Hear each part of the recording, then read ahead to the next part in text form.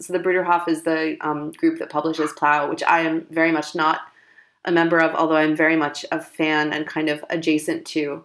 So it's an Anabaptist group, and they do the whole holding all things in common thing. So they're like full Acts 2 and 4, living like the early Christians. That's funny because when you first contacted me about Plough, I was like, I thought this was an Anabaptist magazine. But I was looking at the site and I was like, is it? I was like, I can't tell. And then I was like, all right, whatever. Oh, okay. So obviously we got to go more Anabaptist here.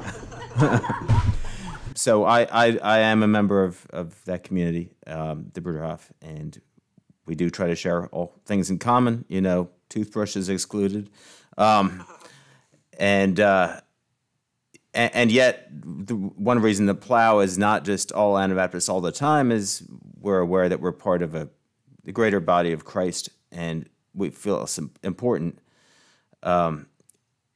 maybe more important because of this whole church shopping phenomenon you mentioned, this consumerist approach to Christianity, which so much goes against what the Holy Spirit was starting at the first Pentecost.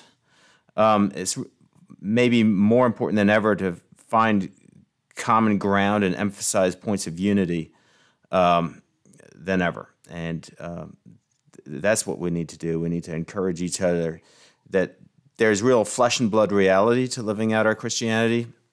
There's places you can see it, and it's not that the doctrinal differences don't matter. They do, but from an Anabaptist point of view, they matter a lot less than how we're living our lives as brothers and sisters, trying to follow Jesus, trying to do what he says in the Sermon on the Mount.